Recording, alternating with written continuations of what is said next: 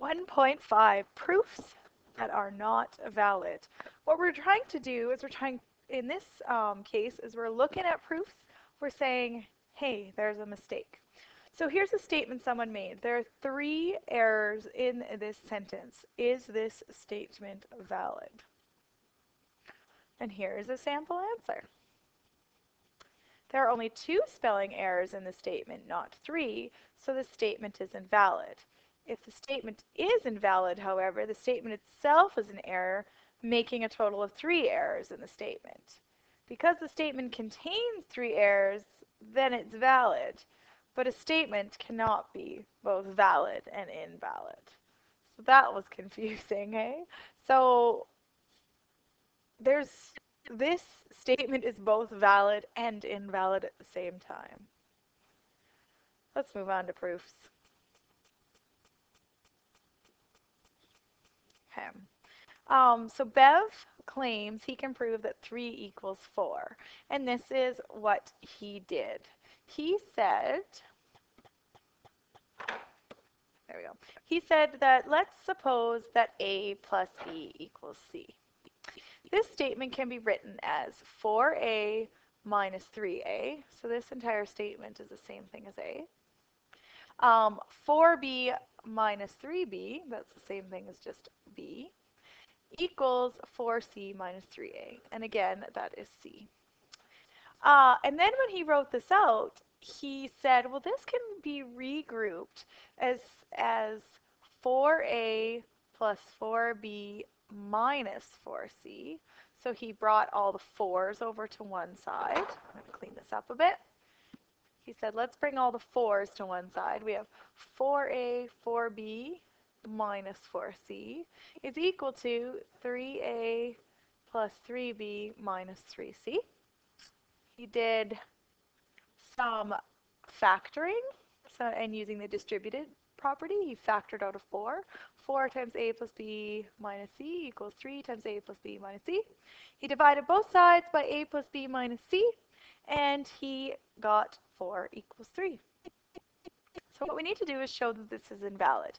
And a proof is invalid if it contains an error in reasoning or contains invalid assumptions. So did we assume something that was not true, or did we do some sort of error in reasoning? Here's what Prue has to say about Bev. So he went step by step. He said step 1, A plus B equals C. His premise was at the beginning of the proof. Variables can be used to represent numbers, so that's okay. Then this substitution. Again, he said, well, that seems to be okay. Those are all valid. 4A minus 3 is in fact A. 4B minus 3B is in fact B. And 4C minus 3C is minus 3C is C.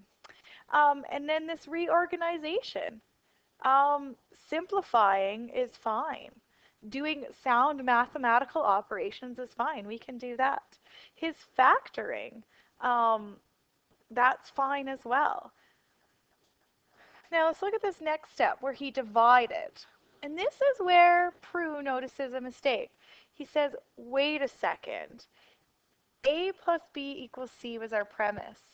If we subtract C from both sides, we get A plus B minus C is equal to 0. So in other words, in this step, he divided both sides of his equation by 0. Dividing both sides of the equation is not valid. Dividing by 0 is undefined. Okay, so remember every math teacher you've ever had who when talking about division says, do not divide by 0. That is what Bev did here. Okay, so that was an example, just to go back here, that was an example. Let's look at this. So was there an error in reasoning, or was there invalid assumptions? In this case, that was an error in reasoning. Bev did not use sound mathematical facts or operations. He divided by 0, not allowed. Next up, Liz claims that she has proved that negative 5 is equal to 5.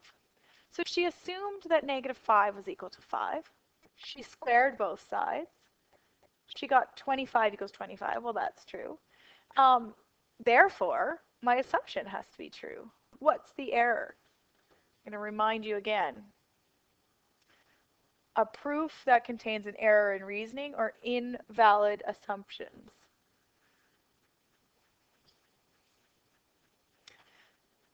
Liz started off with a false assumption that two numbers are equal.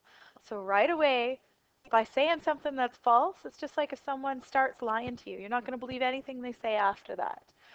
She started off with a false assumption.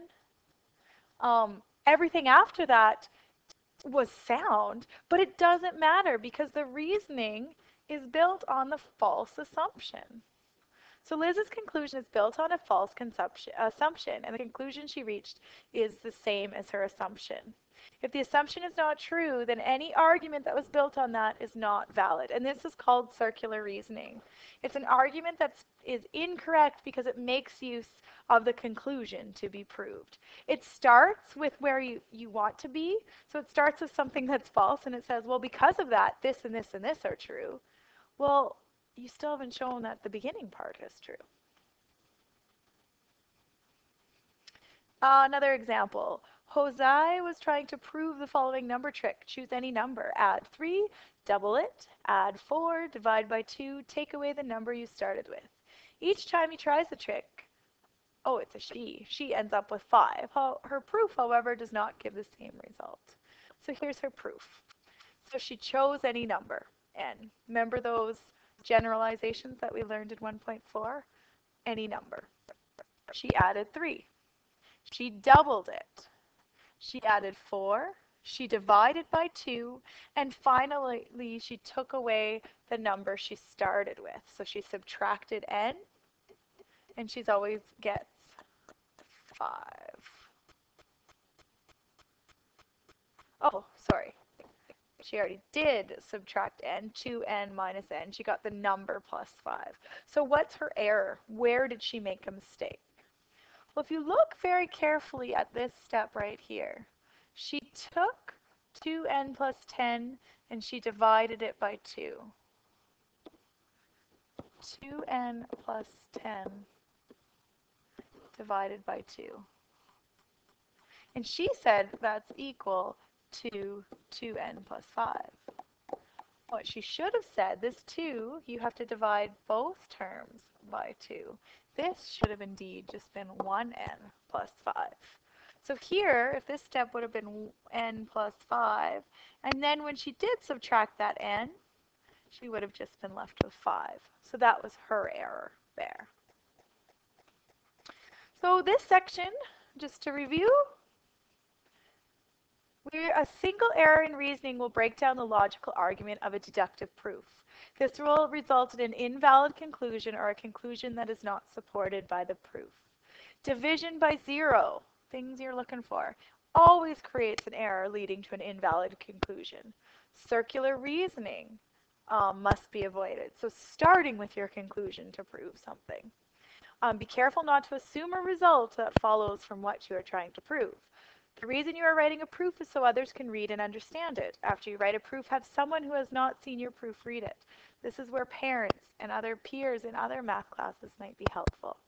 If the person gets confused, your proof may need to be clarified. So in section 1.5, I'd like you to do questions 1, 2, 3, 5, and 7.